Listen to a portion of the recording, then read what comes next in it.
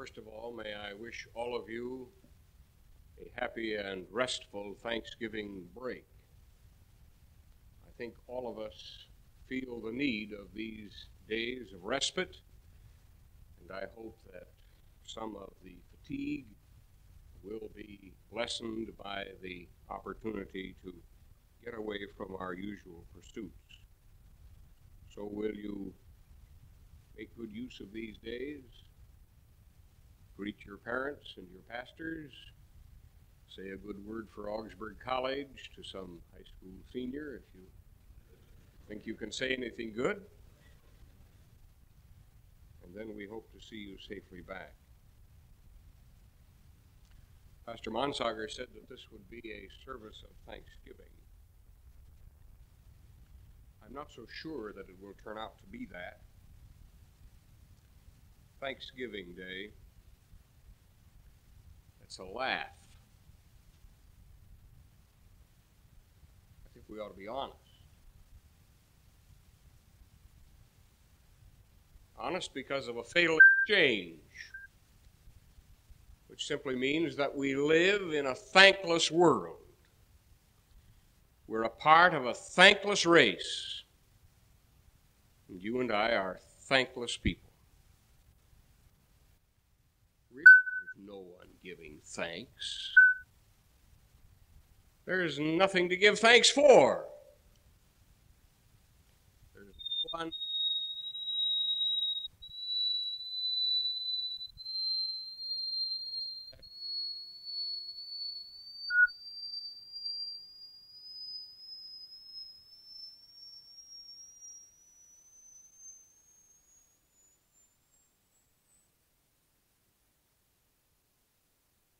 Godless wickedness of men.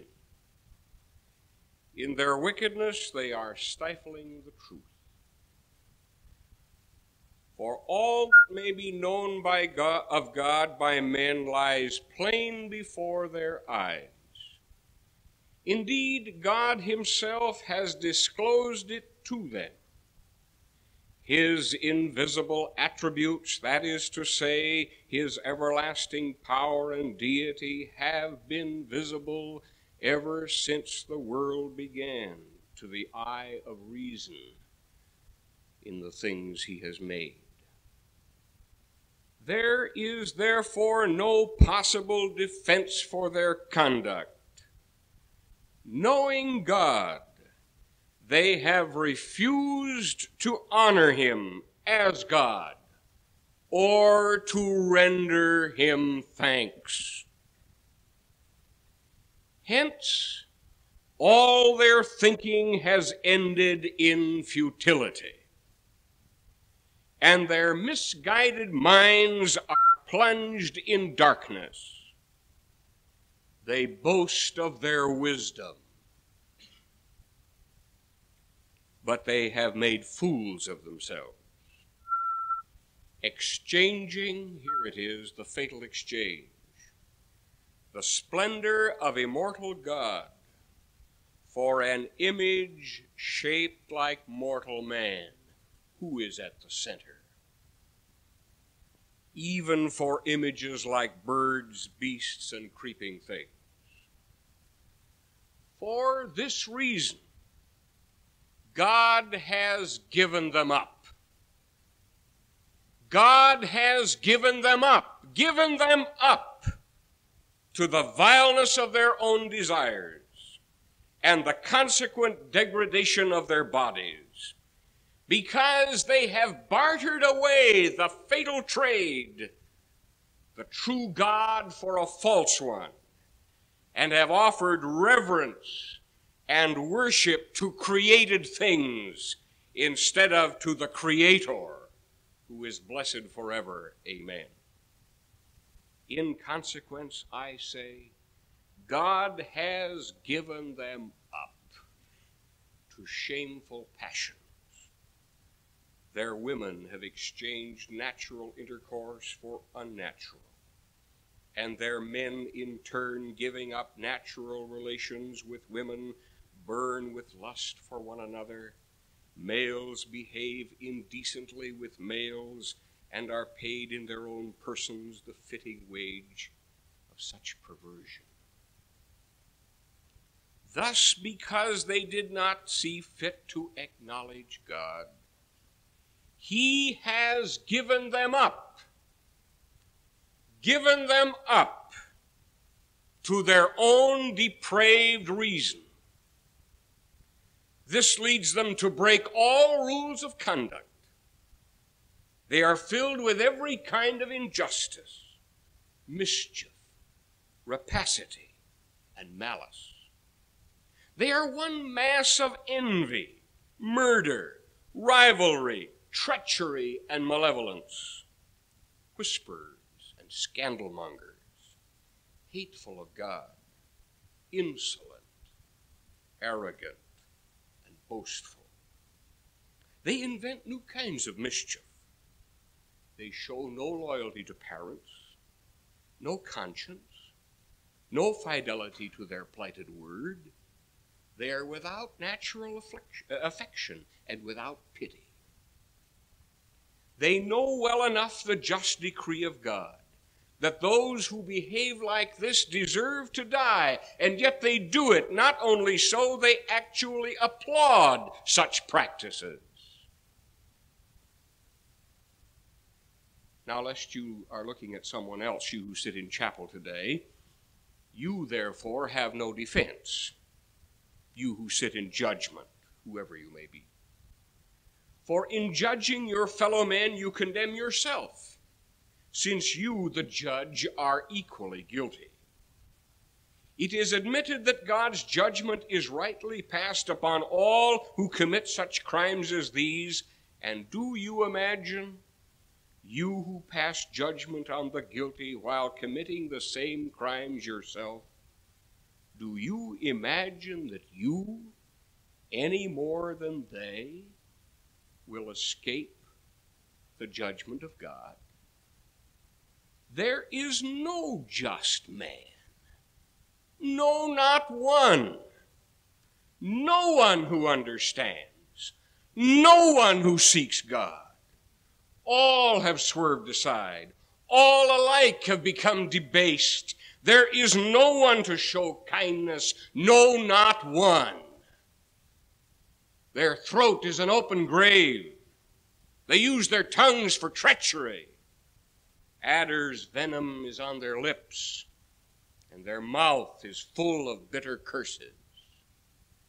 Their feet hasten to shed blood. Ruin and misery lie along their paths. They are strangers to the high road of peace, and reverence for God does not enter their thoughts. No one gives thanks. There's nothing to be thankful for. No one to be thankful to.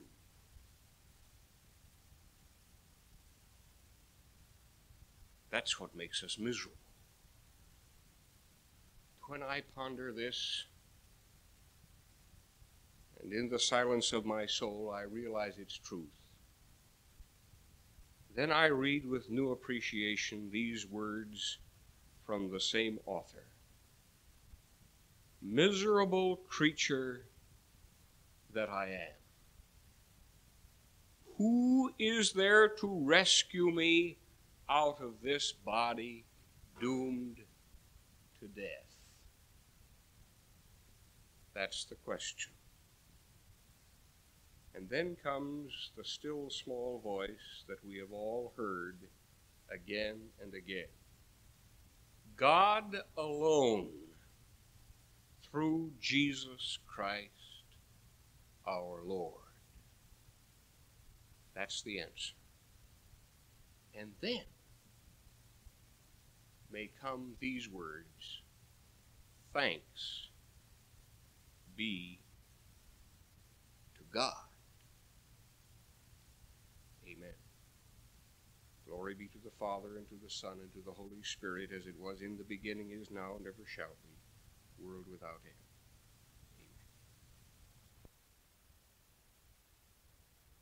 Thank you, Bob. In sharing with you this morning, Christian friends, I've chosen the text that Bob has shared with you and another verse from Jeremiah. If I would perchance seem unduly serious today, as I left the office this morning, or rather as I was leaving, we got the word that a young lady who formerly was a student here just a few years ago on your campus, the daughter of one of our staff members, had a tragic death this past evening. And in the text that Bob shared with you, the story of Esther, the 4th chapter, we have the story of a very attractive, beautiful young lady who was suddenly confronted by the awesome possibility of the destruction of all her people. How would she dare to speak and identify that she was a Jewess when her people were condemned? And she thought that perhaps this hour might slip by, and perhaps she could spare herself. We don't know all the conflicting thoughts that were in her mind, but it was in that particular time that she said those words that Bob read for you.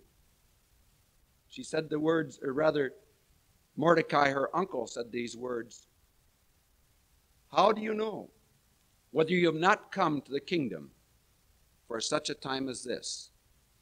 In the kingdom, for a purpose, at a specific time." There's the other passage that I also would share, and I think it'll be meaningful, is from the 46th chapter of Jeremiah, the 17th verse, where the prophet says, "Call the name of Pharaoh, king of Egypt, the noisy one who let the hour go by."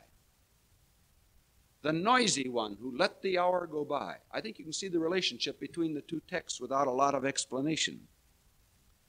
Certainly, attending the meeting of the American Lutheran Church College students here on your campus, and I want to compliment those who are responsible here for the excellent hosting, Thanksgiving holidays and all, the excellent hosting this past weekend for these students from our other colleges here on your campus. But nobody attending that convention would ever call them the quiet generation. I don't think any of you would be inclined to call your peer group today the quiet generation. But I'm concerned lest anyone would suggest that perhaps an epitaph someday might be the noisy ones who let the hour go by. In the kingdom, for a purpose, at this time. I was on a plane. We were leaving Houston to go up to San Antonio, and about 30 young men trooped on. You've seen them, just newly sworn in, all kinds of masks, some of them really openly letting it be known that they weren't too happy about this, others laughing in just a little bit too high a pitch and so forth. A newspaper man said, "You realize that probably one out of these 30 will not return again." And down the aisle in the plane, I was sitting on an aisle seat, and across the aisle, about 3 rows ahead of me.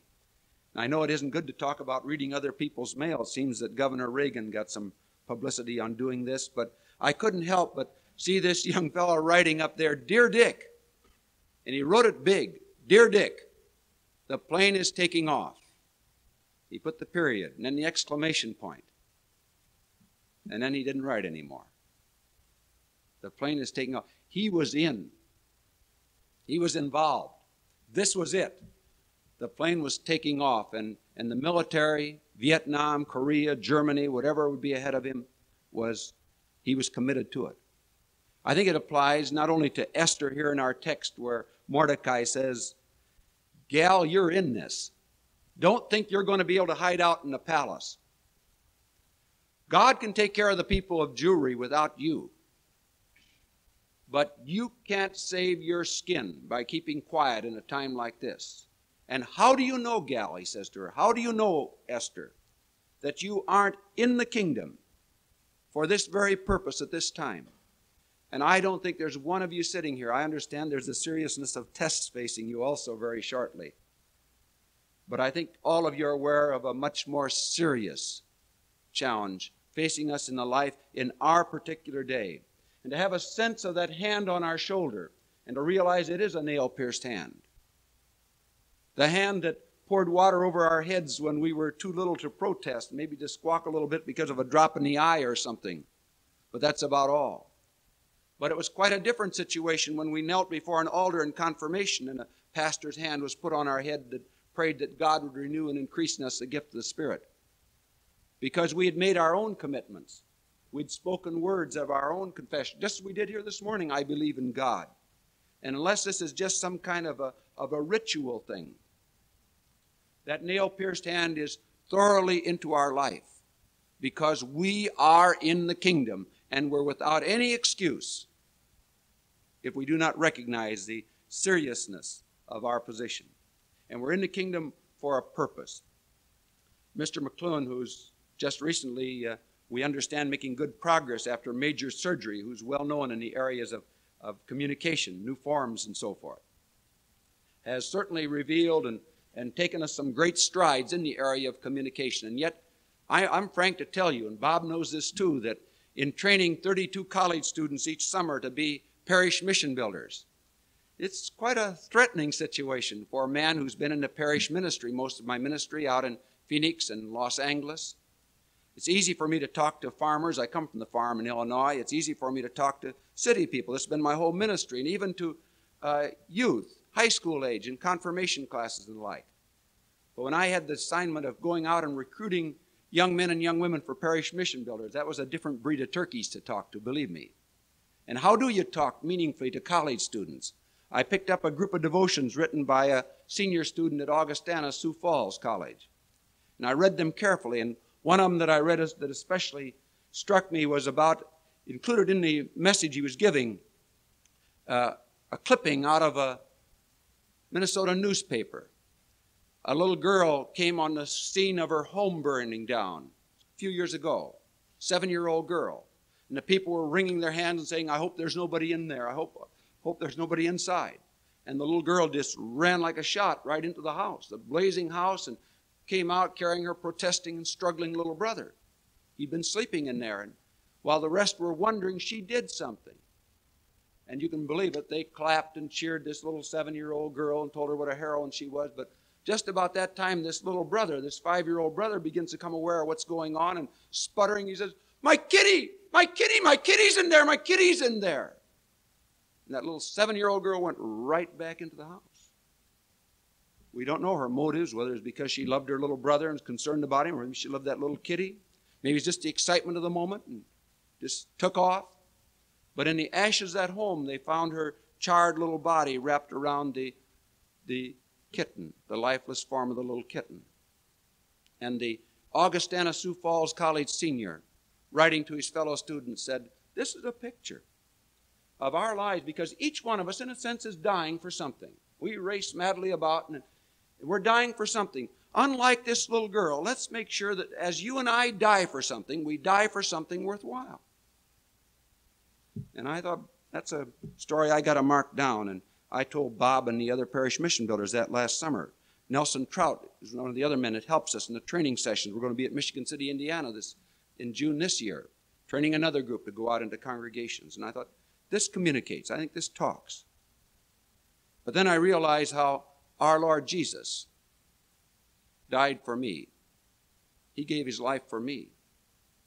And in a sense, because of my rebellious heart, I am much less than that kitten was to that little boy, or to his brave little sister who gave her life for that kitten. And yet God has put his image in each one of us and in others too. And that brings us to this closing point that Mordecai made here.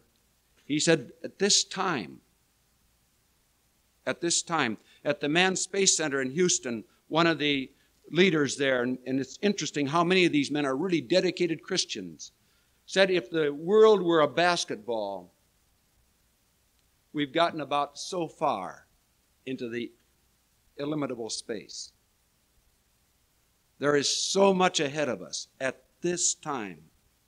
I was on the way up to the office in September and picked up the newspaper at the box, put in my dime, and flopped it down on the seat and was fastening the belt, and then I stopped because there was a headline. The headline said, she wanted to be saved on her 16th birthday. That stops most preachers. It was a tragic story of a girl, 16-year-old girl, and that's an exciting time, isn't it? And her mother and her stepdad flying, the plane conked out, it crashed. They were bruised, ankles sprained, ribs broken. Father set out, and they never did recover his body. They haven't found it yet. And 55 days passed as the mother and daughter wrote little notes on the logbook of the plane. They wanted to be rescued. And on the 55th day, she wrote on the logbook, "This is the 55th day since our plane crashed. This is my birthday. I want to be rescued on my birthday." They found only her bones, the bones of her mother, the remains there in the plane. But it's a picture of the world in which we live. Our world wants help. And the only help is that which comes from God through his people in the kingdom for a purpose at this time. And I feel that Parish Mission Builder is only one of many meaningful ministries that stands before you and asking you to give it consideration.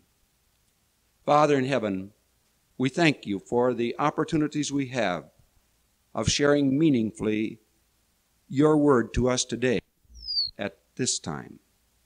Amen. Rejoice in the Lord always. Again I will say rejoice. Let all men know your forbearance. The Lord is at hand. Have no anxiety about anything, but in everything by prayer and supplication, with thanksgiving, let your requests be made known to God. And the peace of God, which passes all understanding, will keep your hearts and minds in Christ Jesus. If the quietness of the Augsburg campus these days is construed to mean that this is a peaceful time and a peaceful, serene place, it is a mistake. The quietness of many is a frantic quietness in the face of the realization that the end indeed is at hand.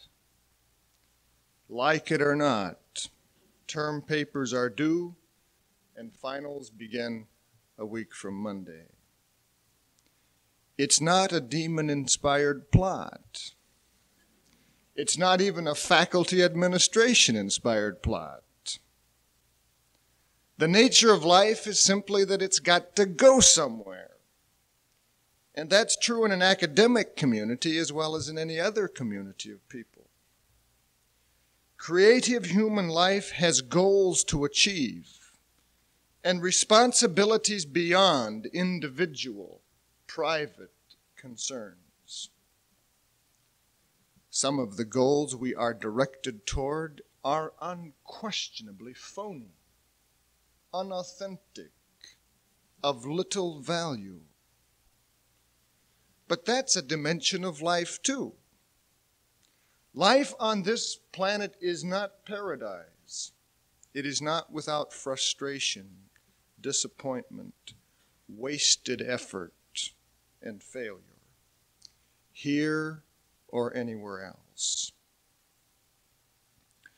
It's tempting to think that all our troubles, woes, and anxieties are the result of the place we're in, the circumstances under which we live.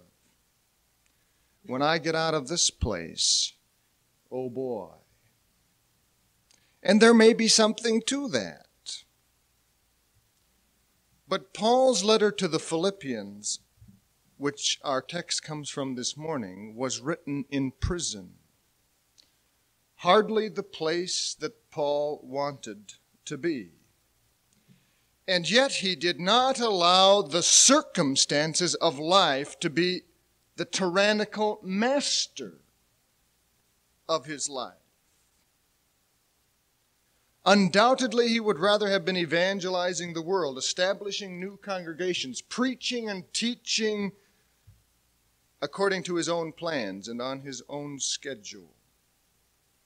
But rather than crying out in despair and frustration, rather than simply quitting or biding his time, Paul transformed the circumstances into opportunities by which he continued to achieve his goals. He preached to guards and fellow prisoners and wrote letters of substance and encouragement to congregations and fellow workers. Although the circumstances were not as he would have liked, he was at work and he lived in peace.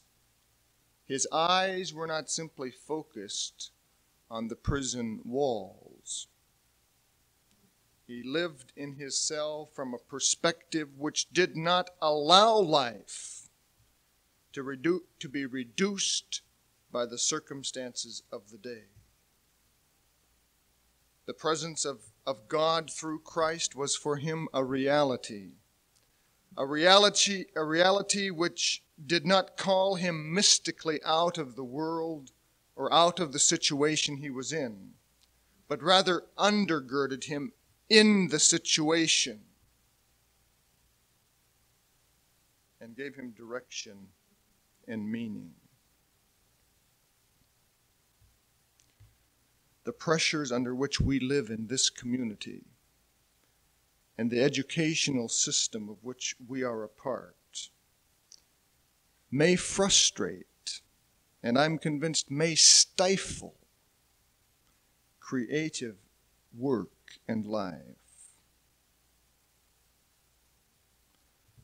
But the system and the weaknesses of our community need not be the tyrannical masters of our lives.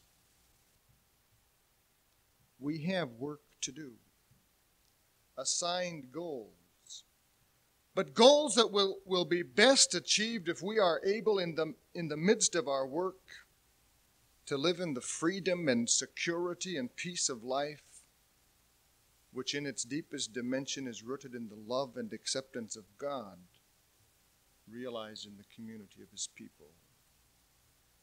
To live from such a perspective is not to live apathetically or fatalistically. The peace of God is not a static acceptance of the status quo. Lack of anxiety is not a lack of concern or a flight from responsibility. But it is in the last analysis to understand the present time in relation to God's breaking into this time. It is to understand ourselves and find our identity not simply in the relationships of the system, not simply in the somewhat sterile, very often, relationship of simply teacher to student or student to administrator or faculty member to administrator,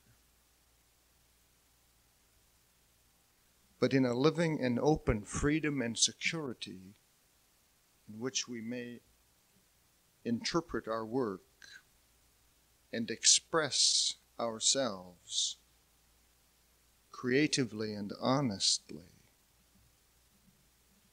in relation to one another.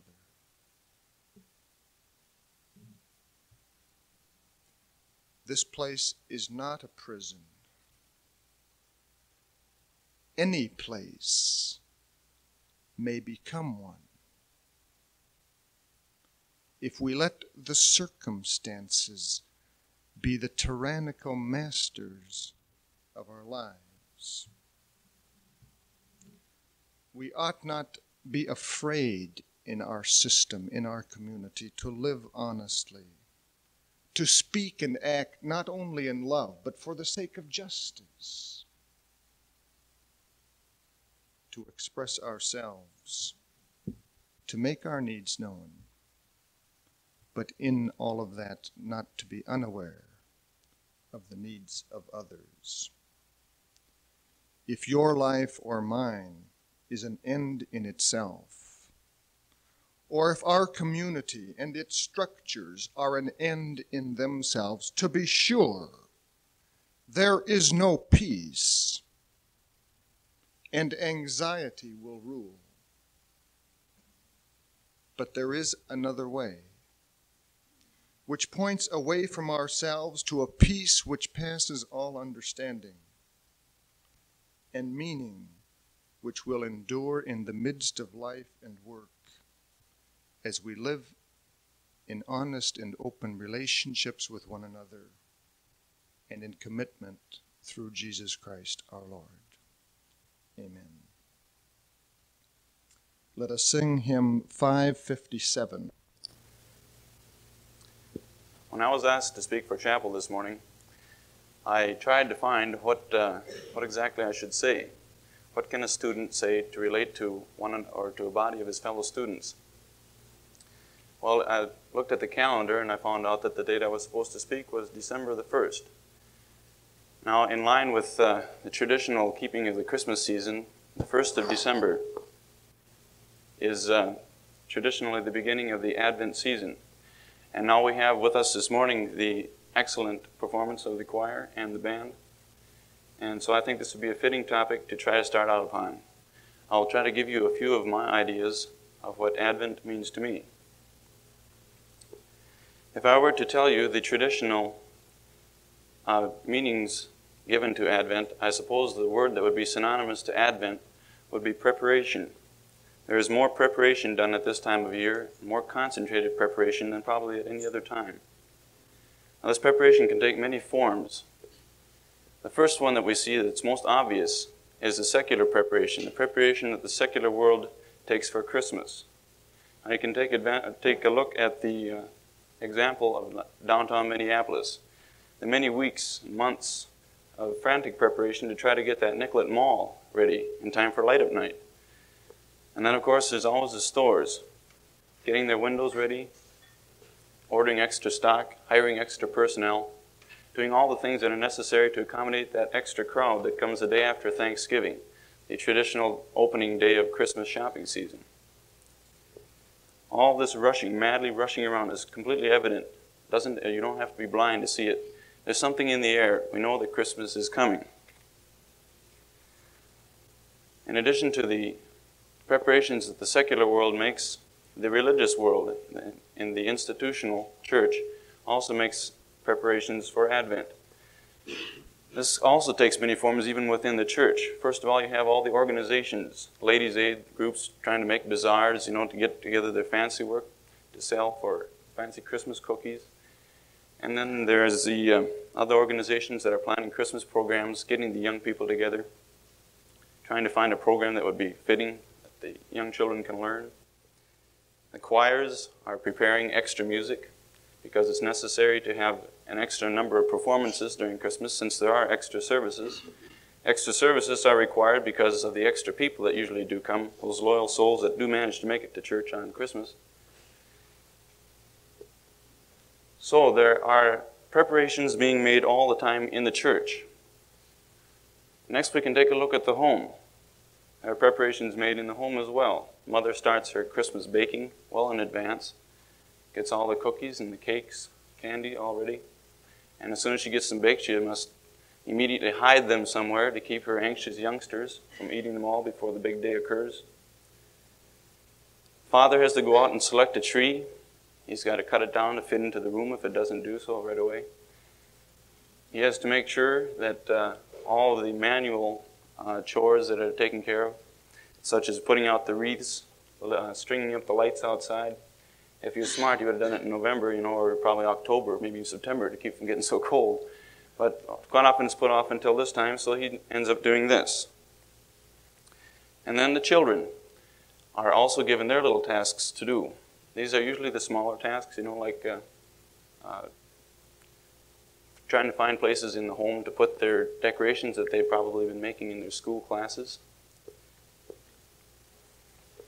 Now in Augsburg community, this year Advent has a special meaning for all of us, and that is that finals come during Advent this year. There probably is no more time, or no time in the life of the college campus, than more preparation is evident than the week before finals. Now we have evidence of this. Next week I imagine there'll be a lot of midnight oil being burned. We'll have students frantically learning that new formula we got in chemistry. or those declension endings that we got in Greek, or new formulas, lab reports that haven't been quite caught up on, have to be handed in. And then that trying to catch up on that last 500 pages of reading that somehow slipped by through the quarter. All this has to take place.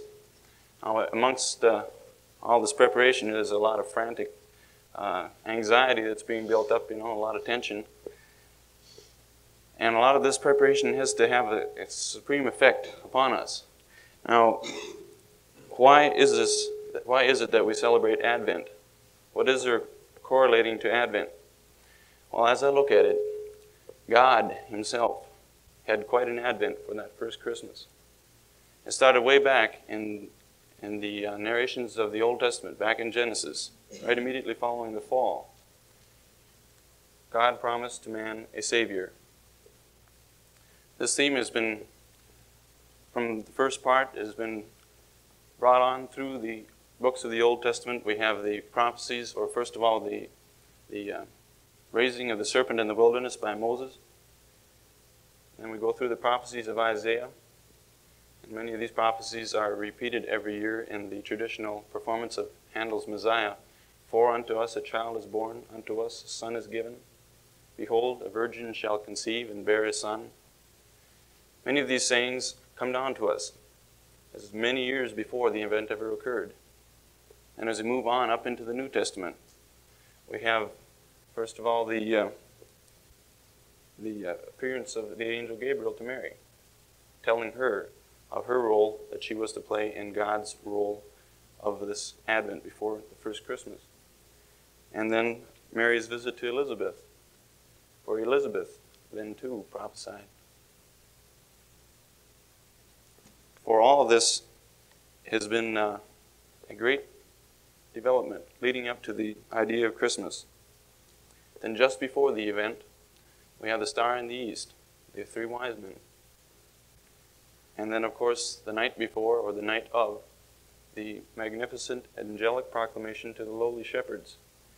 What finer fitting could we find for the heralding of a Christmas than an angel proclaiming, or a choir of angels proclaiming it?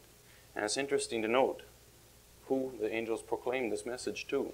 It was lowly shepherds, not any kind of high-class autocracy that had probably built up during the time. It wasn't to the rulers, the kings, to lowly shepherds, common people like you and I. This was quite a plan. What an Advent. Now this seems to me that a plan of this nature, so excellently worked out, computed to time that is beyond the imagination of mere mortal senses, man must respond somehow to this amazing preparation made by God to bring salvation to us. It requires a search of the innermost self, to look inside oneself, to see just exactly what am I, what relation do I have, what do I play in this part. There are many spiritual preparations and thoughts that must enter into this picture, as well as the physical and visual preparations made for Christmas at this time. Through all the hustle and the bustle, the anxiety of finals, through all the shopping, the complete confusion that is sometimes created, we must still hear the still small voice of God speaking to us. Even when we come down to the very last wire, just before finals, cramming, trying to get all this thing memorized, still thinking forward to Christmas, even through all this aura of finals, which I believe is possible. We still must hear this little voice of God speaking to us. Last night, as I was reading Newsweek, I happened to look into the religion section, and here I got an interesting new insight, something that I never thought of Advent before. The story was about Dietrich Bonhoeffer, the famous German theologian in Germany during the Nazi regime. Just before or about a year before, I guess, in the Christmas season of 1943, he wrote to his fiancée this little thought about Advent. A prison cell in which one waits, hopes, and is completely dependent on the fact that the door of freedom has to be opened from the outside is not a bad picture of Advent. Now, my initial reaction to this statement was one of doubt. I didn't see exactly, now what could he mean by this? Is man so pent up that he can do nothing? Do we just wait? But then, as I looked at it further, I saw that he might have a point. Because Christmas is not just historical. We don't celebrate a historical fact only. When we celebrate Christmas, we are witnessing to the fact that we believe that Christ will come again. And it is to this that we must strive. We don't know what time Christ is going to return. Therefore, there is somewhat of an aura of uncertainty. We can prepare ourselves here and now. And this we must do. But we don't know exactly what time Christ will return. So there is a space of time in between the moment that we are prepared and the time that Christ comes. Now, this can be spent in either one of two ways. You can wait passively, which I don't think is the right thing to do, or you can go forth into the world and bring the message of Christ to the world during this time.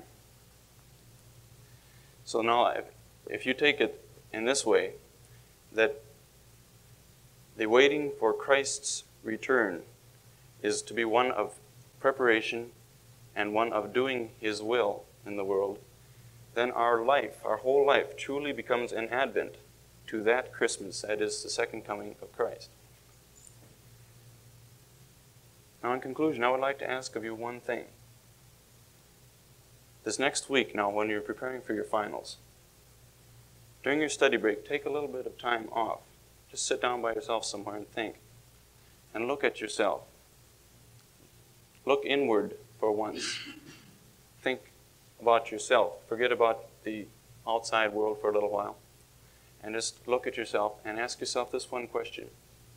Am I really prepared to meet Christ? Even so, come, Lord Jesus. Amen.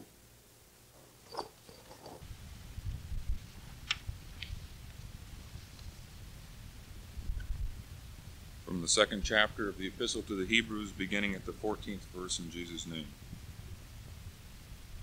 Since therefore the children share in flesh and blood, he himself likewise partook of the same nature, that through death he might destroy him who has the power of death, that is, the devil, and deliver all those who through fear of death were subject to lifelong bondage.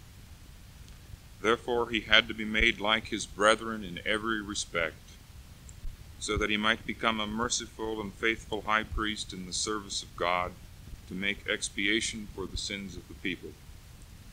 For because he has himself suffered and been tempted, he is able to help those who are tempted.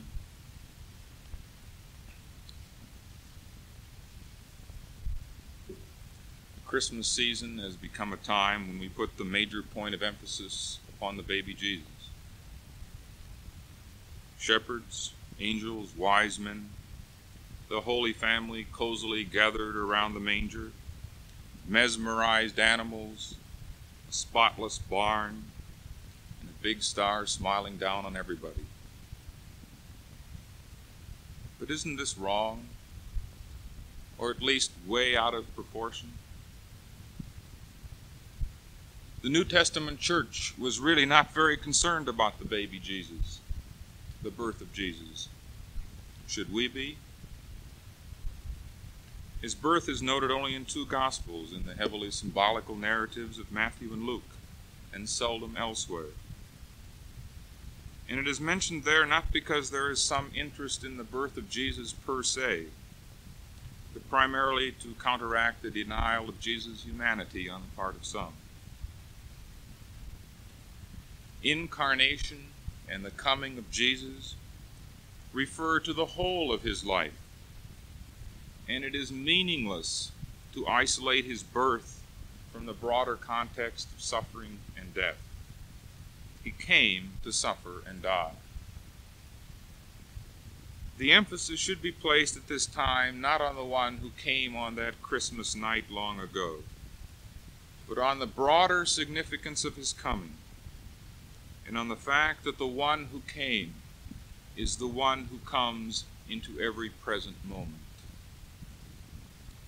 We speak of this terrible misnomer, the second coming, as if the Jesus who came in the first century is not going to show up again until the final time, until the end of time. The coming of Christ is every bit as much present as it is past or future. In fact, the only way in which we can know the Christ who came or will come is in the Christ who comes.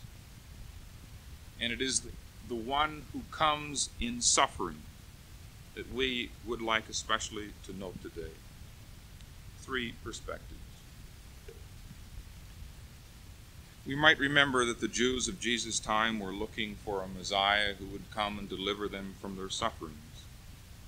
The Messiah did in fact come, but not as the all-conquering hero for which they had dreamed, but as one of them. He came among men as one whom they meet, not as God, but as their neighbor, one of themselves. And in flashes of faith, they saw in that fellow man, that suffering neighbor, their deliverer and judge, God incognito. Just as in the first century, so today, Christ comes into our days incognito, in our fellow man, in the persons whom we meet. He comes to meet us in the neighbor, in the starving, the destitute, the suffering. In confronting us with our own humanity, he is confronting us with himself. Maybe in that student who walks alone. He comes. He stands at the door and knocks. Maybe in that colored person. Or are we buried in our work or in our own ideas and opinions?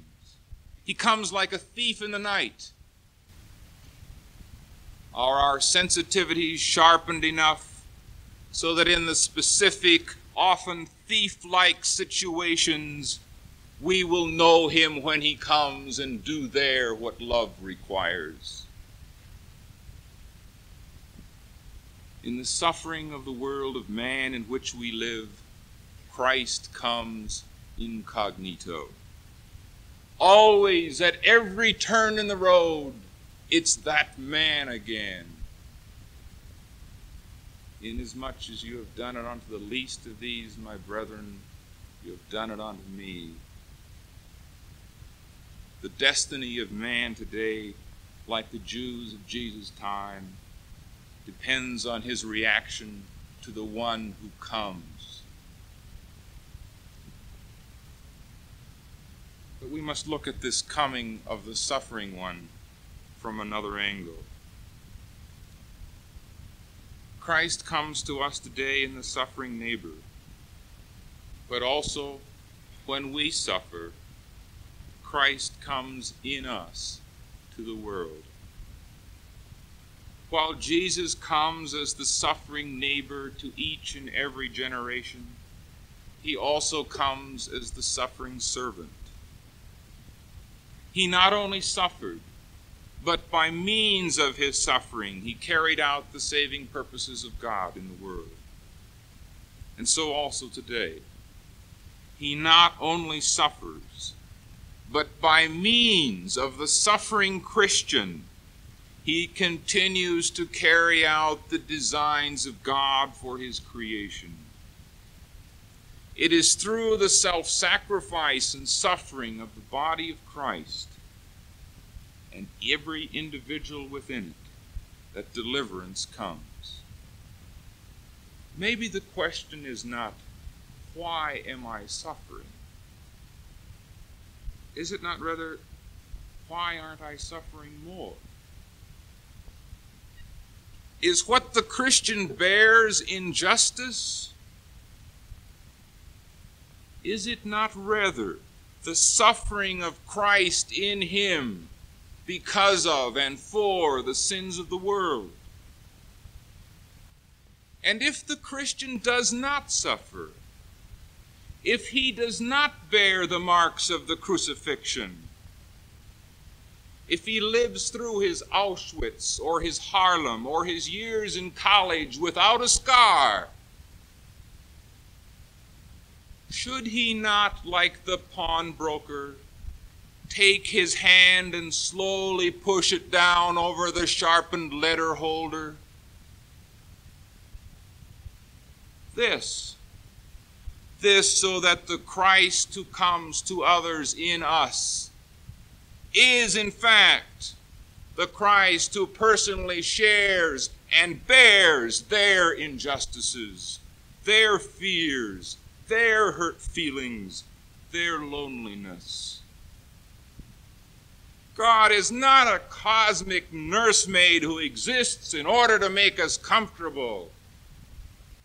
He's the one who comes with nail prints in his hands and his feet, and he says, "Follow me."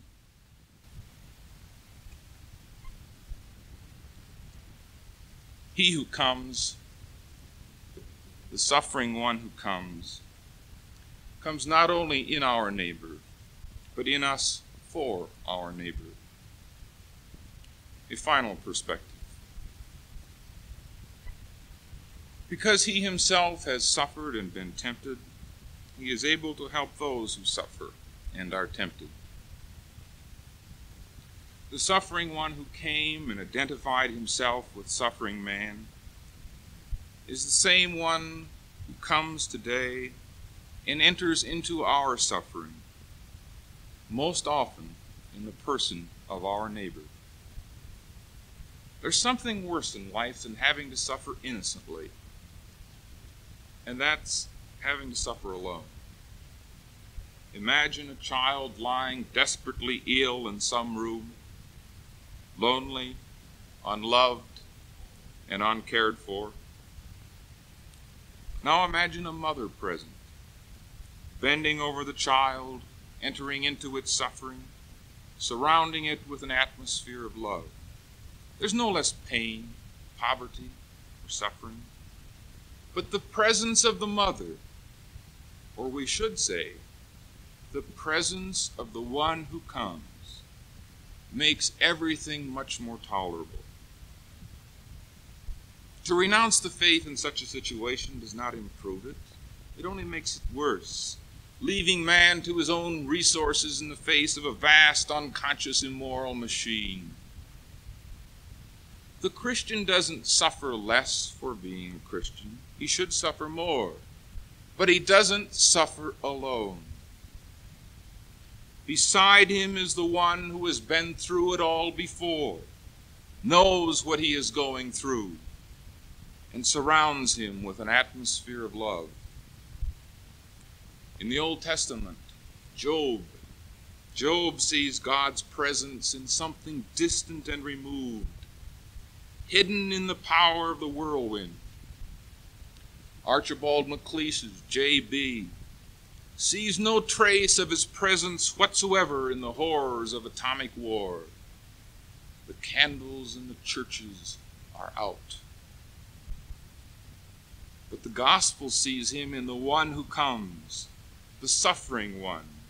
The roar of the whirlwind and the distant voice on the PA system have become a person who comes and takes upon himself your suffering and mine. He surrounds us with people in whom he comes, so that we are not alone. The Christian may be no less helpless for being a Christian, but at least he is not helpless in a vacuum. He has a source of stability in the one who comes. Life for the Christian will still have its darkest, deepest, and most bewildering moments. But the promise of the one who comes is that these moments will be surrounded with the presence of a loving and caring God. Let us pray.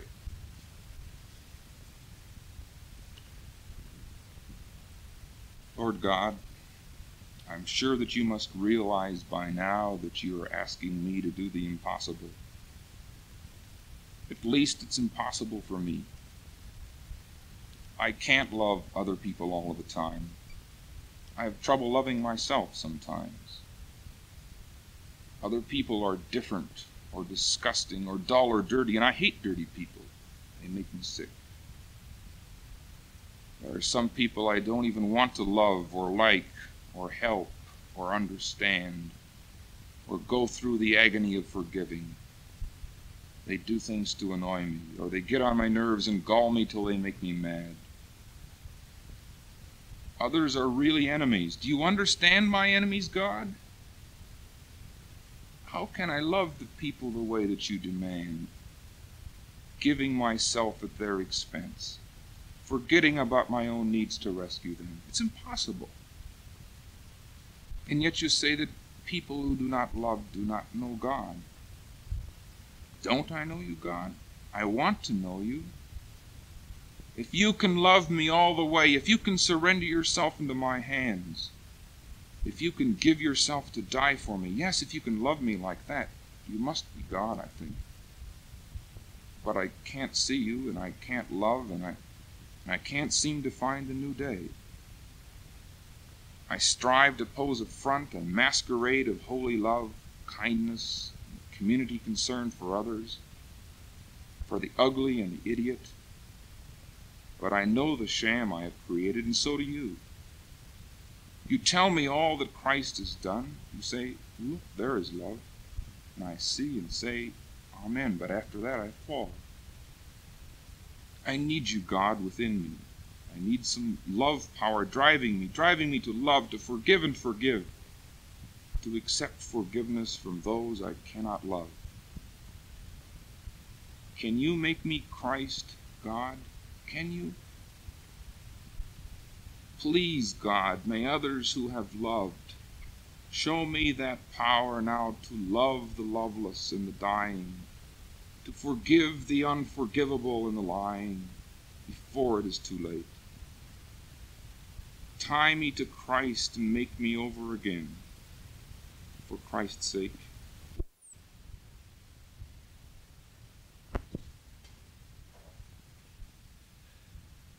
Two texts, if you will, one of them from the Bible, the other from Robert Frost. The text from John, the 3rd chapter, which was read recently in chapel by Dr. Ollila. There was one of the Pharisees called Nicodemus, a leading Jew, who came to Jesus by night and said, Rabbi, we know that you are a teacher who comes from God. For no one could perform the signs that you do unless God were with him. Jesus answered, I tell you most solemnly, unless a man is born from above, he cannot see the kingdom of God. Nicodemus said, How can a man be born when he is old? Can he go back into his mother's womb and be born again?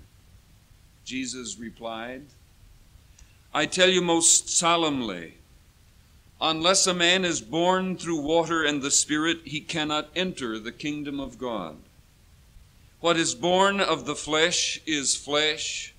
What is born of the Spirit is spirit. Do not be surprised when I say you must be born from above. The wind blows wherever it pleases. You hear its sound, but you cannot tell where it comes from or where it is going. That is how it is with those who are born of the Spirit. How can that be possible? Asked Nicodemus.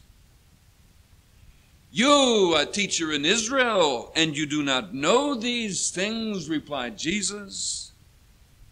I tell you most solemnly, we speak only about what we know and witness only to what we have seen, and yet you people reject our evidence. If you do not believe me when I speak about things in this world, How are you going to believe me when I speak about heavenly things? No one has gone up to heaven except the one who came down from heaven, the Son of Man who is in heaven. And the Son of Man must be lifted up, as Moses lifted up the serpent in the desert, so that everyone who believes may have eternal life in him. Yes, God loved the world so much that he gave his only Son, so that everyone who believes in him may not be lost, but have eternal life. For God sent his Son into the world not to condemn the world, but so that through him the world might be saved. No one who believes in him will be condemned, but whoever refuses to believe is condemned already, because he has refused to believe in the name of God's only Son. On these grounds is sentence pronounced, that though light has come into the world, men have shown that they prefer darkness to light, because their deeds were evil. And indeed, everybody who does wrong hates the light and avoids it, for fear his actions should be exposed. But the man who lives by the truth comes out into the light, so that it may be plainly seen that what he does is done in God. Then, from Robert Frost's Christmas poem, 1958, titled Away. I read it, I suggest, because I think there's a relationship between Nicodemus on the one hand and the perspective of the poem on the other. Now I out walking the world desert, and my shoe and my stocking do me no hurt. I leave behind good friends in town. Let them get well wined and go lie down. Don't think I leave for the outer dark, like Adam and Eve put out of the park. Forget the myth. There's no one I am put out with or put out by. Unless I'm wrong, I but obey the urge of a song. I'm bound away. And I may return if dissatisfied with what I learned from having died.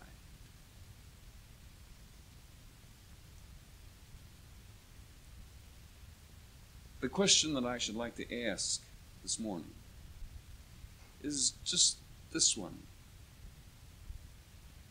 Do you really believe?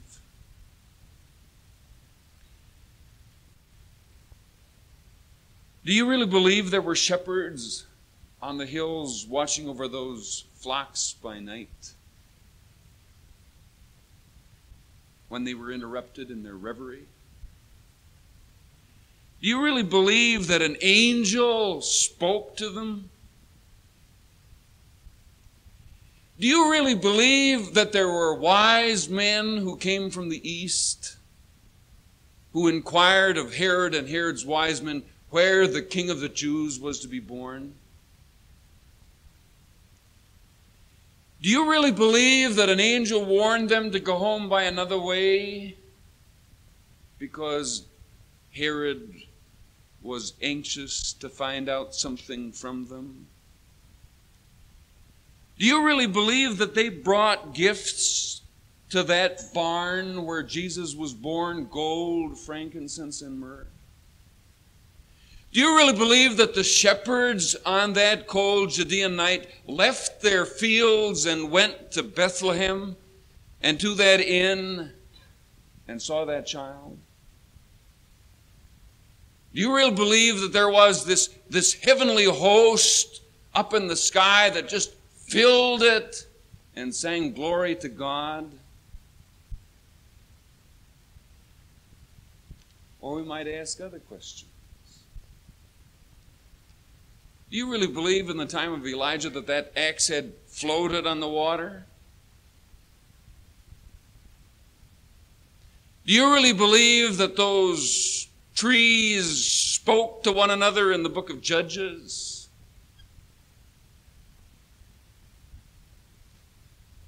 Do you really believe that Jesus is true God, begotten of the Father from eternity, and true man, born of the Virgin Mary?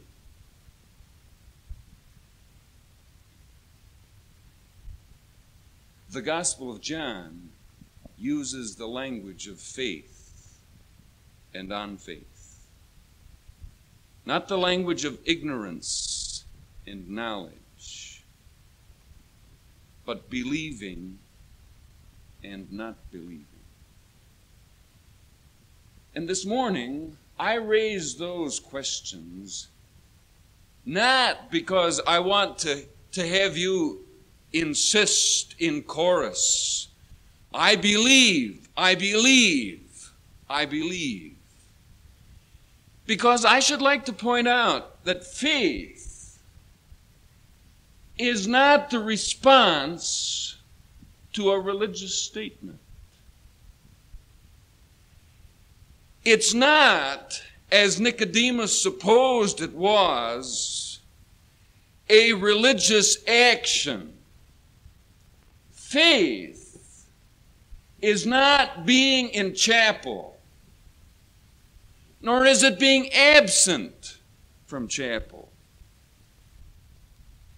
Faith is not a detachable thing done in the midst of other things. It's not the acceptance of the historicity of a biblical story. It's not the belief that Jonah was swallowed by a whale. To believe is to apprehend all human action in its relation to God. Not to believe is not to recognize the only context in which human behavior can be anything but trivial. The man who believes is the one who recognizes that every visible human act requires for its fulfillment the invisible action of God. The man who believes doesn't suppose that this religious action, our gathering here, is somehow a complete action. The man who believes recognizes that this religious action, or that this religious action of speaking in chapel, needs for its fulfillment the invisible action of God.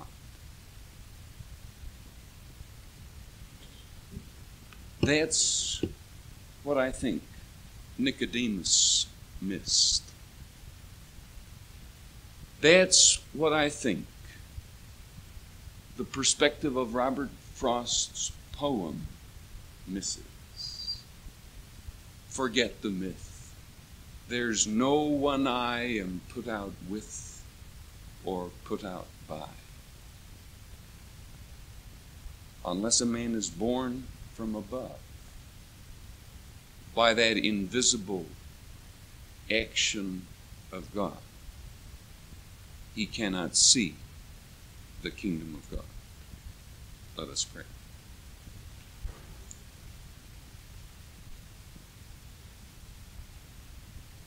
Lord our God, we ask that you would come to us in our faithlessness and in our arrogance, and complete our weak and ineffectual actions, and bring them in and under the dominion of Jesus Christ our Lord. Amen.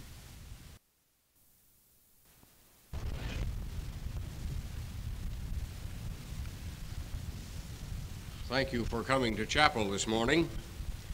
You were forewarned. I said to Pastor Mandsager that a college president should not have his popularity put to the test by having his appearance announced the day before. It would be much safer to assume that you are here by virtue of habit or out of fear, since next week is test week and you may need all the help you can get. I will read this morning the familiar Christmas story, but I'm going to read it from the New Testament in today's English. You may have seen this volume, which has been put out by the American Bible Society, and a distinguished alumnus of Augsburg College, Dr. Ralph Mortensen, who worked for many years with the American Bible Society, sent me a copy of this the other day, and I want to read the Christmas story in this version. At that time, Emperor Augustus, who founded the city of Augsburg 11 years before the birth of Christ, sent out an order for all the citizens of the empire to register themselves for the census. When this census took place, Quirinius was the governor of Syria. Everyone then went to register himself, each to his own town. Joseph went from the town of Nazareth in Galilee to Judea, to the town named Bethlehem, where King David was born. Joseph went there because he himself was a descendant of David. He went to register himself with Mary, who was promised in marriage to him and was pregnant.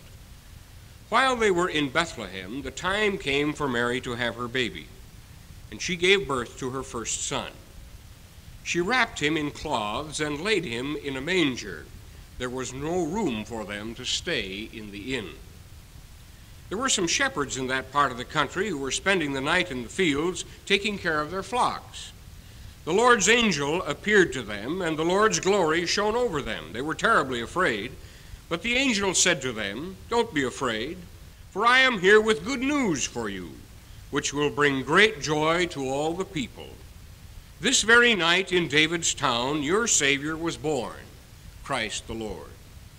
This is what will prove it to you. You will find a baby wrapped in cloths and lying in a manger." Suddenly a great army of heaven's angels appeared with the angel, singing praises to God.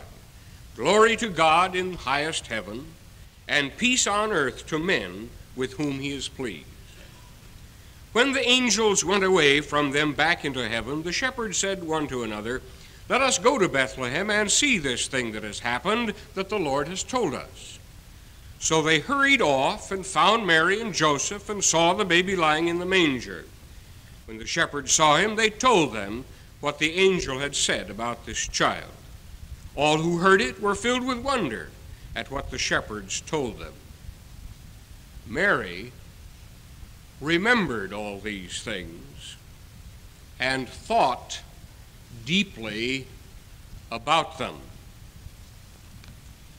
When you read the Christmas story in a different version, some new things come out to your consciousness, and I think one of the things that struck me as I was reading this is the fact that in the first Christmas story you have all the earmarks of busyness and activity and movement.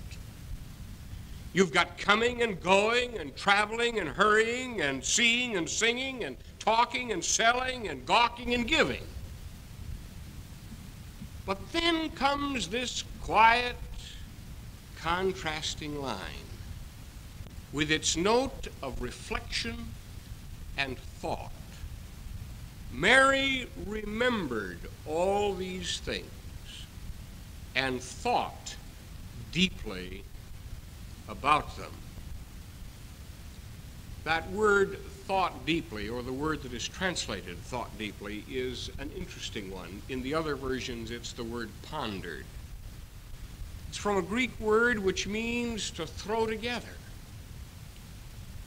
And there ought to be times when we take all the experiences of our lives and throw them together in some kind of a mental mix, so that with the silent synthesis of thought, we can get some kind of meaning to all this. This is possible only when there is time for reflection and deep thinking. Now, we've had complaints this fall about the fact that we just haven't had time to think. Things have been so pressured, so fast-moving, that there doesn't seem to be time to remember, to reflect, and to think. A telescoping of activities due to the calendar, a lot of high expectations on the part of the faculty, a measure of sincere acceptance of responsibility on the part of students. All of this has put us under the gun, so to speak, and we all feel there isn't time to think. Now, of course, if this is a complaint, in a sense, this is a very healthy sign that people complain that there isn't time to think at Augsburg. There was a time when the only thing the students could complain about was the fact that they couldn't dance.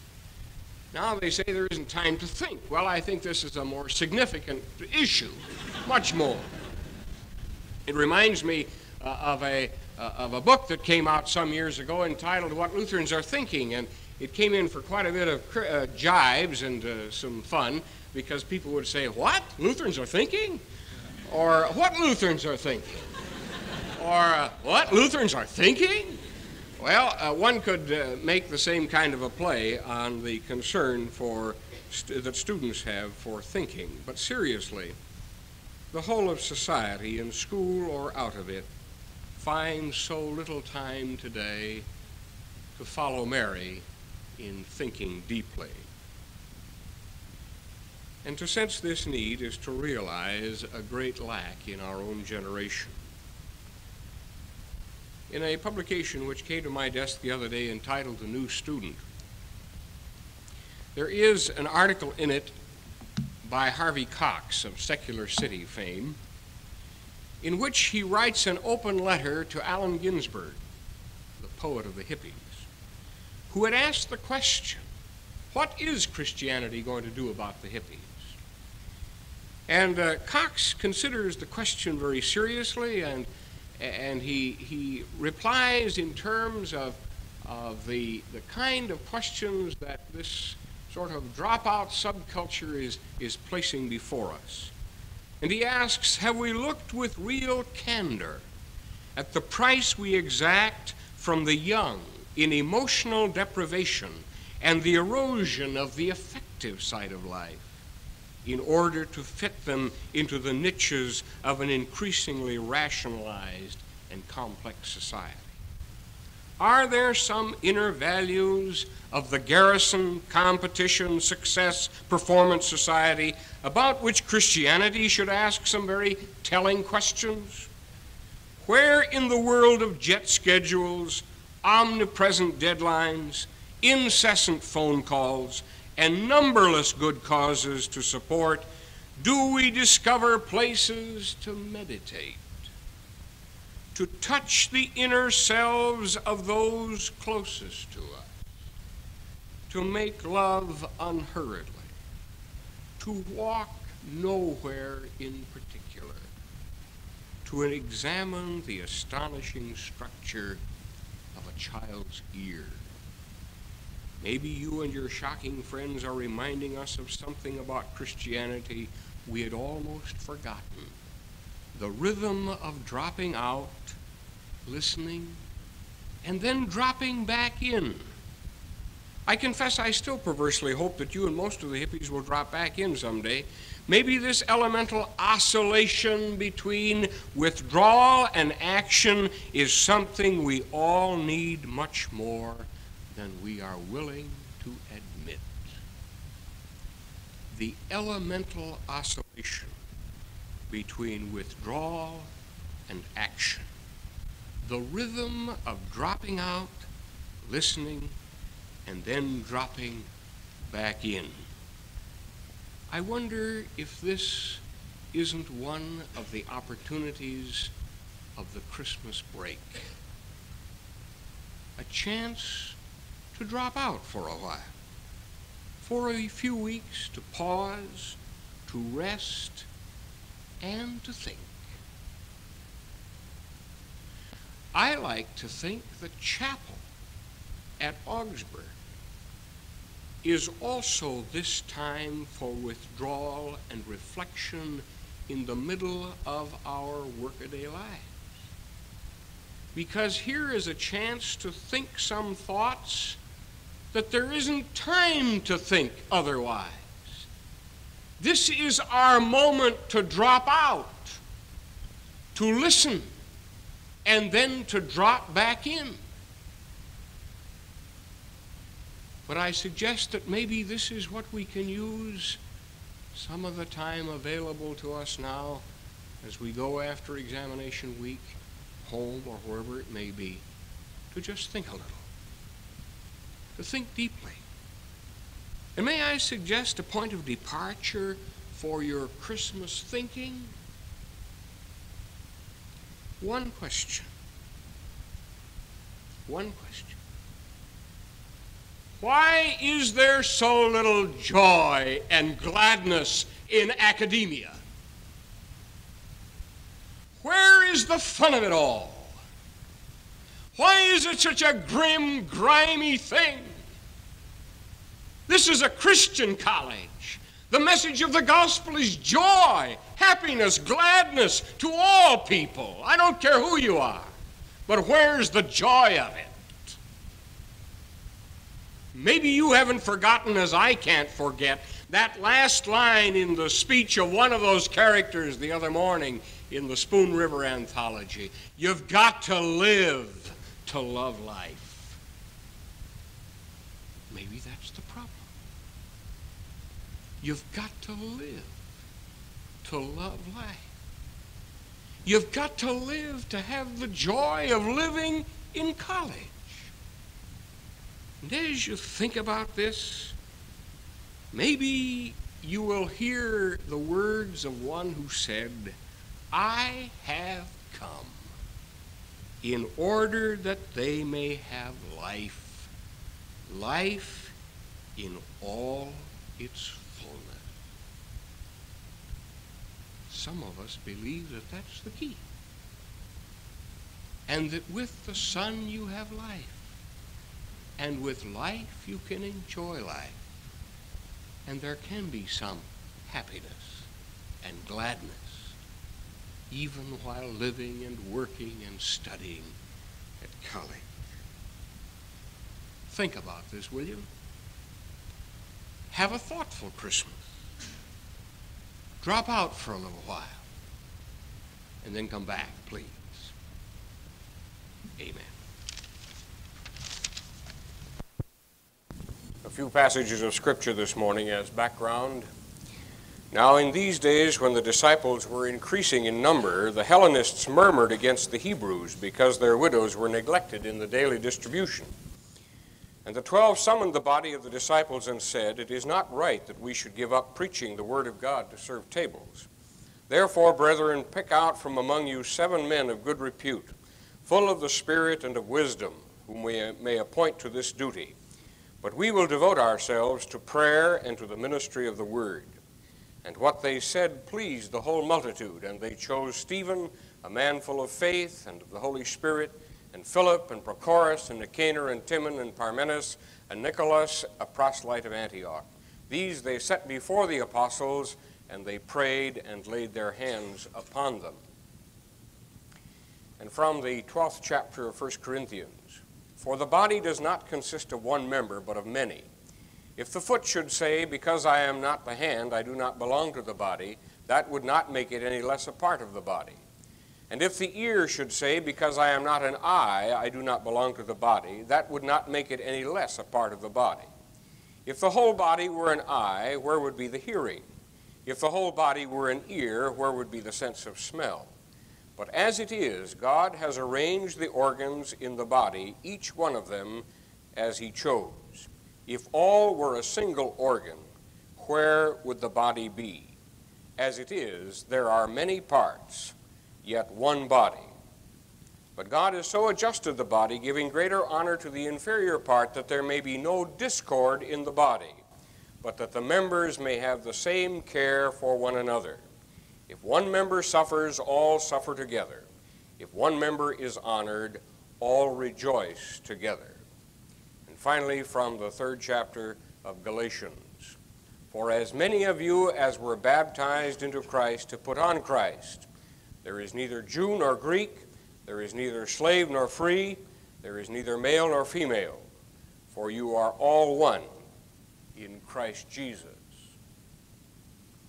Sometimes I wish we had one compulsory chapel each term, so that everybody in the college could get the essential message, whatever it might be, and we wouldn't have to depend upon the yeast principle, a little leaven leavening the whole lump, in order to get the word through. But since we haven't a communication system which can say, now hear this, to every person on board ship, we have to rely on you, the faithful fraction, or perhaps the frozen few, to take the burden of the message today to the entire college community. To begin this new term, I would like to make a few statements for your consideration. You may not agree with them, but for the moment at least, they comprise some important assumptions on which our college is operating. First, we are a community of persons, voluntarily united for the achievement of certain objectives. Augsburg is people, persons, individuals, with all the problems and possibilities to which being humans makes us heir. We are persons, not a conglomerate of amorphous groups, a student body, a faculty, or an administration, but persons who have volunteered to live and learn and work together. There is no compulsion about this community. None of us has to be here. We have all voluntarily assumed our respective places, accepted our respective roles, acquired our respective responsibilities as free human beings. We are each one responsible for being at Augsburg, and therefore are not in the position to stand aside and fix blame for situations in the community, but rather to accept responsibility for all of the conditions, good or bad, whether we are backward or bickering or static or progressive or exciting. Our unity, if there is any, must be found in our common objective to become more mature, free, and capable individuals through the pursuit of truth wherever we find it. In other words, we are united primarily for an educational purpose, and its fulfillment is up to every person. Second, we are a community with Christian affirmations. This means many things, and we're constantly struggling with this meaning. This much is certain, however, that as a community with a Christian viewpoint, we operate on the presupposition that we are equals. The fundamental context of our existence together is the kingdom of God. And in the kingdom, there is no difference according to rank or age or sex or accomplishment. There can be no second-class citizens in the kingdom. We are all one in Christ. Here there can be no Greek or Jew, barbarian or Scythian, slave or free man, but Christ in all is all in all. The natural tendency toward hierarchy is denied as contrary to the divine will for human beings in community. So while we must make for convenience sake distinctions as to who are students and who are faculty and who are administrators, nevertheless we are persons, created and redeemed together, living and working in the analogy of the body, where there are differing functions, but no one part can say that it has no need of any other part. And for any part of the body to take unto itself more importance than is natural, or to refuse the responsibility it has been given is to endanger the health of the whole body. All must have the same care for one another. And in this context, students have as much importance as faculty or administration. Faculty as much important as students and administration as much importance as students and faculty, that there be no discord in the body. Yet, there are conflicts, there are misunderstandings, there are gripes, there are problems. Murmuring was found even in the pristine church, so lately visited by the Spirit's outpouring. A legitimate complaint was lodged. Somebody wasn't being cared for. Inequities existed. Perfection had not been achieved. The heavenly community was not yet in heaven. Those who murmured were not scolded. There are instances in the Old Testament where murmuring is visited with divine retribution because it was allowed to become corrosive and destructive. The gripes of the Hellenists were not ignored or slapped down. Action, healthy action followed.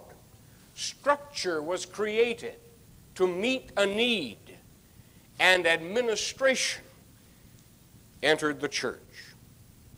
There were those who were called then to be administrators, servants to the apostles and the congregations, both faculty and students, if you please.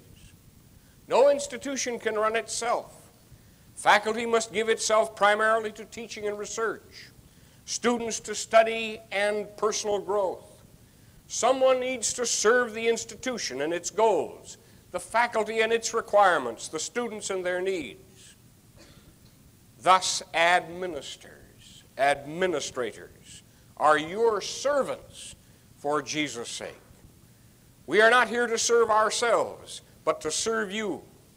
Like these deacons of old, we are not here to build up a glorified diaconate, but to make possible the best conditions under which faculty and students can work to fulfill the objectives of the community. Three things are necessary for this service: resources, and we're constantly seeking them. We don't have enough of them, human or monetary. We need communication, and this always seems to be breaking down, but it's a challenge to keep it open and alive. We need cooperation, which is absolutely essential for the maintenance of the body of the community. In the fulfillment of these essentials, we oftentimes fail, and for your forgiveness we plead. But for the utilization of resources, for the maintenance of communication, and for the achievement of cooperation, structures are necessary. Channels, instruments, sometimes just plain committees, where people can meet in dialogue, discuss, decide, recommend, act, and implement. Only by the use of some structure can orderly solutions be reached for our community problems. Only by the use of structure can necessary changes be made, and these structures must be used until they prove themselves ineffective, in which case there is always recourse for changing the structure itself. No structure or organization or constitution is immutable. These can be changed to serve, rather than becoming tyrants to be served. Perhaps the most dramatic instance in the past few years of the orderly use of structure to achieve change came in connection with a highly emotional question, whether or not there should be dancing on the Augsburg campus. Students had discussed the matter. Student personnel had discussed it. Faculty had discussed it. The Student Faculty Committee carefully weighed the issue and made a recommendation to the faculty. The faculty considered the matter and recommended to the administration that the administration, in turn, seek approval of the Board of Regents for a change in policy. And much to the chagrin of some who would have loved a big fat demonstration in order to have something to demonstrate about, the matter was taken care of, a significant change was achieved without serious injury to the community. We are constantly faced with issues. There are changes which have to be made. and we should be busy with trying to effect these changes in an orderly fashion. I have seen the list of names under a petition to keep the library open during chapel. Whether you think so or not, this has some serious implications for the conduct of our college, which declares itself a community in worship as well as a community in search of truth. But let the matter be discussed. Let it come to the student-faculty committee. Let a recommendation be made to the faculty, and let the community speak as to how it desires to be served by the administration in this regard. Do I say this to suppress gripe sessions or petitions or demonstrations? Not at all. These can serve to point up issues and generally to liven up the place. But I speak as I do for orderly process and unashamed confrontation among persons and groups on this campus, because we've got a task at Augsburg that is bigger than student power or faculty power or administrative power, bigger than any individual or group of individuals. The task is the creative evolution of a college that will prepare people intellectually and spiritually to meet the crises of an urban society and a world grappling with wholesale death and destruction. If this is going to be just another college without goals, without uniqueness, without vigor, without relevance to this day, to this city, to this society, and to this world, and without the cross of acceptance of humanity's agonizing needs, then I want no part of it, and neither do you. But simply because I see this institution as facing the biggest opportunity it has ever known in its century of history, namely to dedicate the finest tool of education we know how to fashion to the solution of man's deepest problems in the sacrificial spirit of Jesus Christ, I believe we need the idealism, the imagination, the virility, the guts of you students who believe in what Augsburg stands for. Be prepared, therefore, my young colleagues, to take part in the decision-making that will mold this college. Be prepared to take part in the institutional planning that will chart the course of Augsburg by participating, for example, in the massive study now being conducted under the auspices of the Faculty Senate for an academic blueprint for our college in the 70s.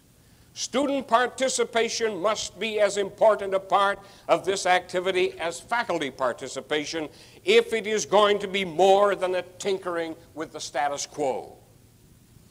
I believe what we need is a united pitch-in, a willingness to participate in a total community effort, an academic coalition, if you please, that will pitch in to build a great college, the model for which has yet to be constructed.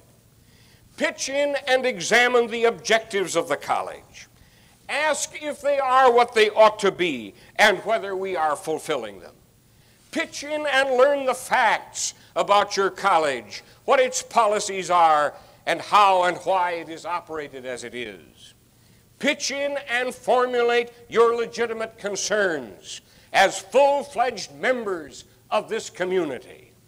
Pitch in and make the structures work, which can involve the entire community in changes for the better.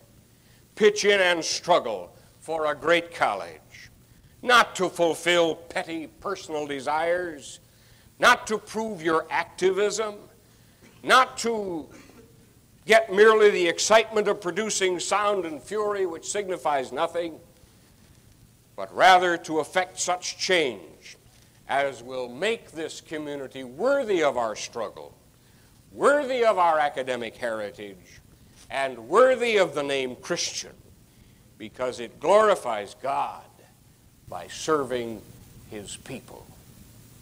Let us pray. O God, none of us are equal to these things. Unite us by thy Spirit in the task which thou hast given us. In the name of Christ, amen. The gospel lesson for the festival of Epiphany is recorded in Matthew, the 2nd chapter, beginning with the 1st verse. Now when Jesus was born in Bethlehem of Judea in the days of Herod the king, behold, wise men from the east came to Jerusalem, saying, Where is he who has been born King of the Jews? For we have seen his star in the east and have come to worship him. When Herod the king heard this, he was troubled, and all Jerusalem with him. And assembling all the chief priests and scribes of the people, he inquired of them where the Christ was to be born. They told him, In Bethlehem of Judea, for so it was written by the prophet, And you, O Bethlehem, in the land of Judah, are by no means least among the rulers of Judah, for from you shall come a ruler who will govern my people Israel. Then Herod summoned the wise men secretly and ascertained from them what time the star appeared. And he sent them to Bethlehem, saying, Go and search diligently for the child, and when you have found him, bring me word, that I too may come and worship him. When they had heard the king, they went their way, and lo, the star which they had seen in the east went before them, till it came to rest over the place where the child was. When they saw the star, they rejoiced exceedingly with great joy. And going into the house, they saw the child with Mary his mother, and they fell down and worshipped him. Then opening their treasures, they offered him gifts, gold and frankincense and myrrh. And being warned in a dream not to return to Herod, they departed to their own country by another way.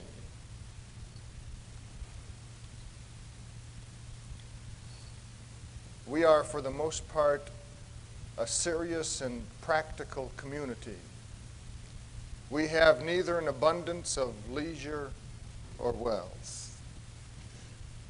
It's the middle of the winter, and it's pretty cold. Except for the fanatics, skiing isn't even fun when it's 20 below. It might not be too bad today. At least it's the beginning of the term and not the end. Things were pretty grumpy around here before Christmas, and I shudder to think what they could be by the end of February. In Self-Examination, Soren Kierkegaard tells the story of a very wealthy man who desired more than anything else to own the finest team of horses in the world. He finally found that team. They belonged to a king, and he bought them at a fantastic price. But after having the team for less than a year, they had degenerated into something completely other than what he had bought. They were listless and weak, though they were well fed. They lost their gait. They had no pride. They were just a couple of nags. The owner was disillusioned. And finally, in desperation, he called in the king's coachman to see if he could give him any idea whatsoever what the problem was. The coachman stayed with this man for 1 month, and during that month, he drove the team. And at the end of the month, the team of horses had regained its luster and its gait, and once again were the finest team in the whole country. The royal coachman knew who the horses were and how they were to be driven, what they were capable of, and he directed them in relationship to that. The owner simply had bought the horses and did with them what he would do with any dumb animals. We may intend life, or we may simply be intended. We may live creatively, or we may simply be driven. We may be moved, but not be moving ourselves. It is possible for life to become simply a matter of what has to be done. The endless struggle, the routine tasks day after day after day. And when this happens, the happiest among us becomes a grump. We become irritated with ourselves and with one another because we aren't becoming, we aren't being that which we really must be. Creativity is stifled, productivity goes down, spontaneity is lost. Even horses can be something less than horses. But we are human, and to be human is to intend life, to be dynamically and decisively involved in what we're doing and in our relationships with one another.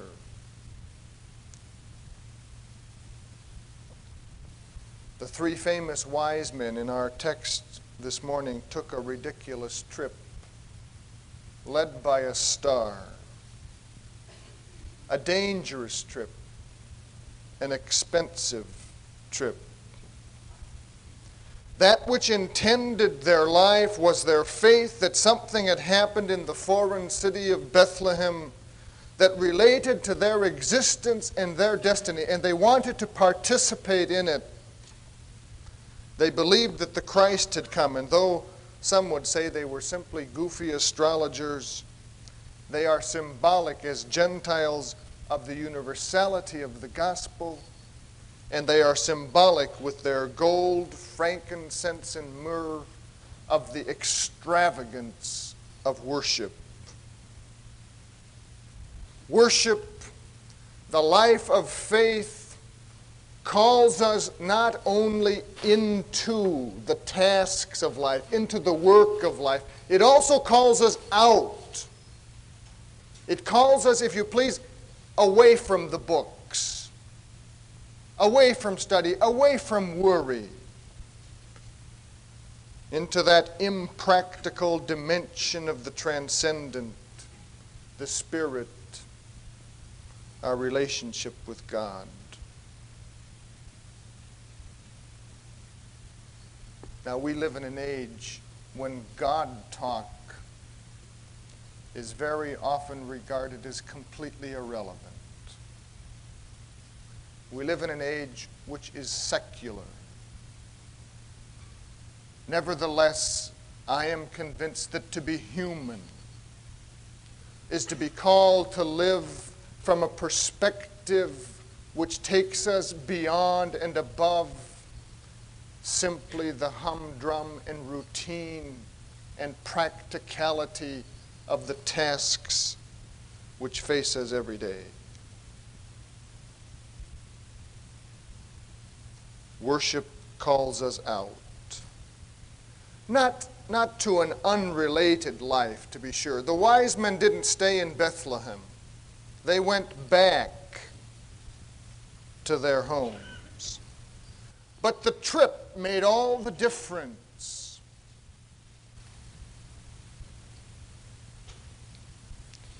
If we are to intend our lives, if we are to live creatively and meaningfully, retaining our perspective in relationship to that dimension of life which is transcendent, which relates us to God and through Christ with one another, I'm convinced, at least in this community, is absolutely necessary. We run the great risk of overextending ourselves as an individual and as a community, of becoming too practical, of acting only out of necessity. I think of Jaroslav Pelikan's book, Fools for Christ, a book about Dostoevsky and Bach and Nietzsche and Kierkegaard. Men who wasted their lives on tasks which could hardly be called practical. Yet these men did beautiful and foolish things. They penetrated into a depth of life relating beauty and goodness and truth in an unusual way to our mundane existence. Hard work, responsibility, other people are not to be forgotten as we worship God. But life reduced to absolute practicality is hardly worth living either. We are called as a community and as individuals to seek the truth, to discover meaning, to realize ourselves, not simply in the practical dimensions of work produced, but in the creative and dynamic dimension of relationship with each other and with God, through Jesus Christ our Lord. Amen. Let us pray.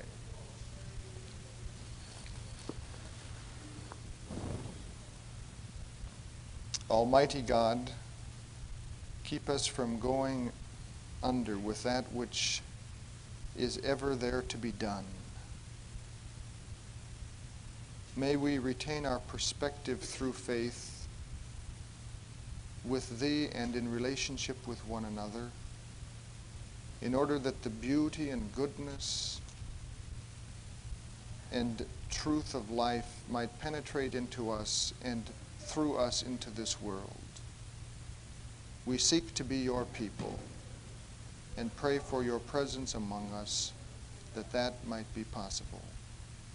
Forgive us for our neglect, for our insensitivity, and direct us as thy children, as creators as well as creatures, to that which thou wouldst have us be and do.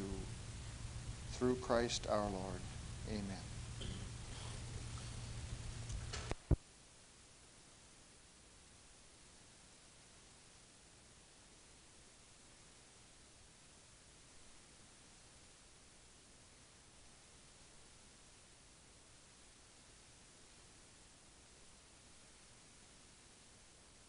They're not. No, I guess not. The chances of my getting it off again. I would like to read for a text this morning a portion from the first chapter of Romans, the 16th and 17th verses. This is taken from Good News for Modern Man, one of the modern English versions of the New Testament. For I have complete confidence in the gospel. It is God's power to save all who believe, first the Jews and also the Gentiles. For the gospel reveals how God puts men right with himself. It is through faith alone, from beginning to end. As the scripture says, he who is put right with God through faith shall live. In some ways, I think this is one of the most comforting passages in the New Testament. Apparently,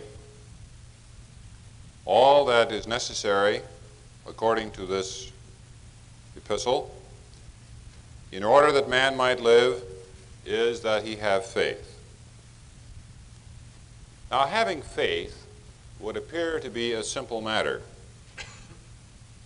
So simple that one wonders sometimes why there is so much anxiety expressed today in the church and in the church colleges over the difficulty which modern youth are supposed to have concerning having faith. Particularly, it seems to me, it is puzzling why there is so much concern among the people of the church over why the faith of the youth should be put to such a severe strain in, of all places, the colleges of the church. Doesn't it seem that if we really do have complete confidence in the gospel. The task of the Christian college ought to be a simple one: to simply inform young people, if they have not already been informed, as to what the gospel is, and then to do all that we can to persuade them to have faith in the gospel. Now, what I propose to do today is to reflect with you, as much for my own sake as for anyone else's, why it is that colleges like Augsburg believe that it is important to study matters of faith, religious and otherwise, as rigorously and as critically as possible. In a sense, I think that concerned people in the church are right,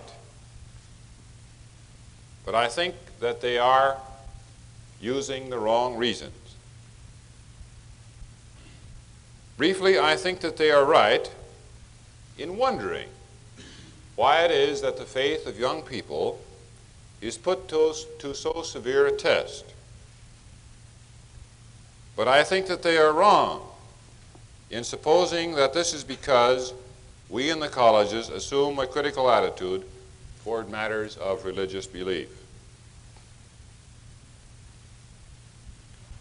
In the prologue to his rather delightful poem, Thus Spake Zarathustra,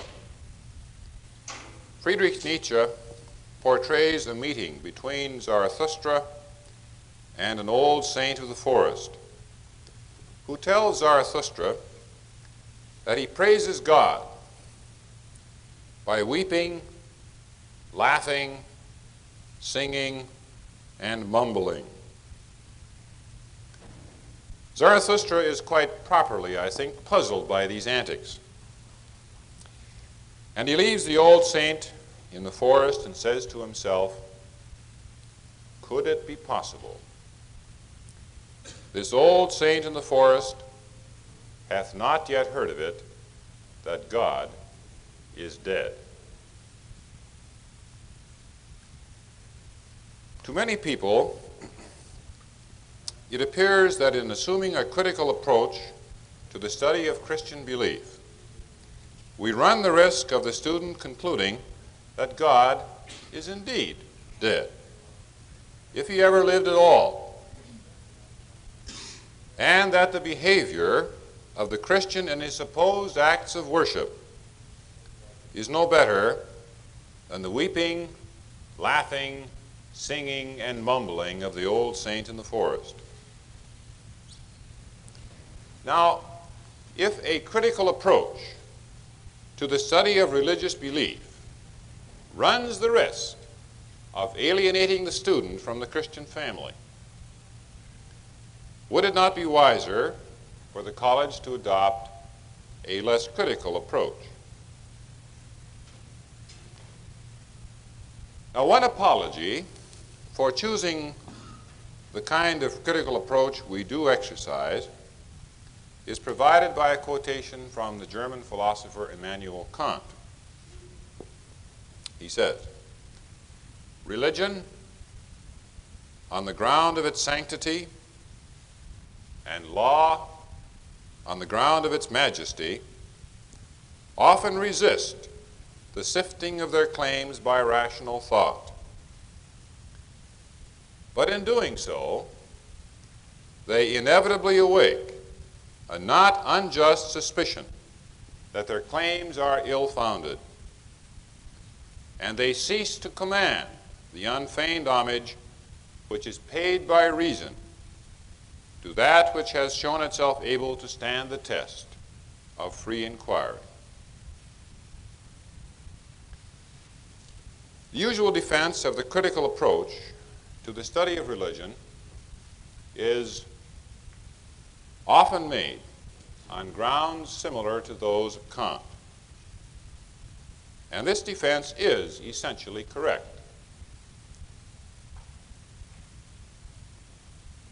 Within the Christian family, there are a variety of claims and points of view. And when points of view conflict, it is quite obvious that not all of them can be true. Indeed, it is sometimes the case that none of them may be. To the extent that it is the responsibility of a college to help its students to distinguish true claims from false ones.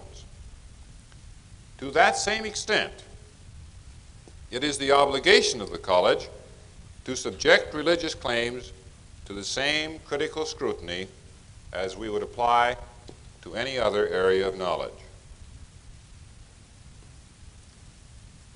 But it is precisely at this point that the problem arises, it seems to me. If we seriously entertain the possibility that some religious claims, and admittedly even Lutheran ones, and possibly all of them, with regard to a certain article of belief, are false, then it would seem that the faith is in danger from precisely those people who would most naturally be expected to defend it.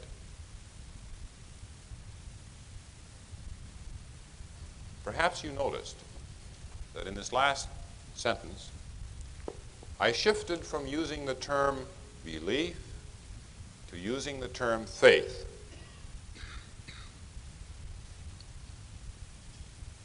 Notice that in the translation we used, the term Paul uses is faith, not belief. My shift from using one term to using the other was intentional, because I hoped to raise in your mind the question of whether faith and belief are really synonymous terms. My contention is that they are not. Many people, I think, suppose that genuine Christian faith is dependent upon accepting as true or believing in the truth of certain statements, assertions, claims. But notice that this is not what Paul says. Paul says that faith is a way in which man is put right with God. He does not say that faith is a matter of having the right statements, the right assertions, the right beliefs regarding creation, original sin, and so on. Hence, it appears that men who have faith, that is, men who have been put right with God, may nevertheless disagree vehemently as to how certain theological matters are to be understood or talked about.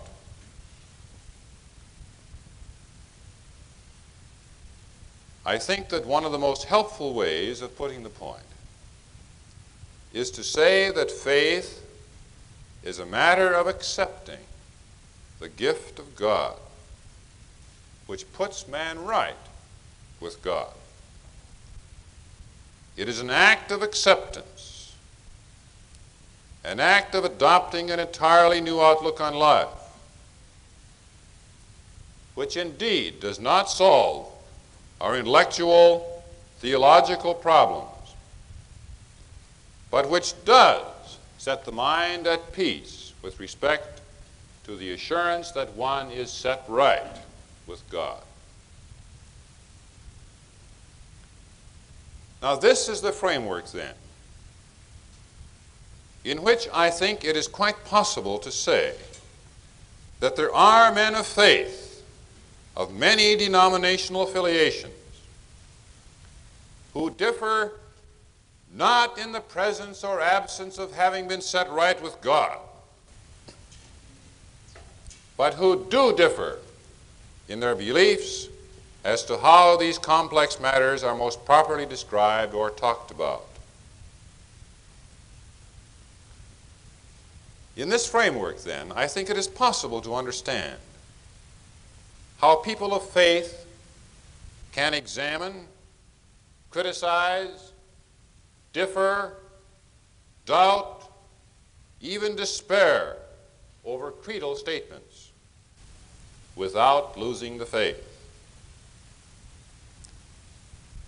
As Paul says, it is the gospel, God's gift to man, in which we need to have complete confidence.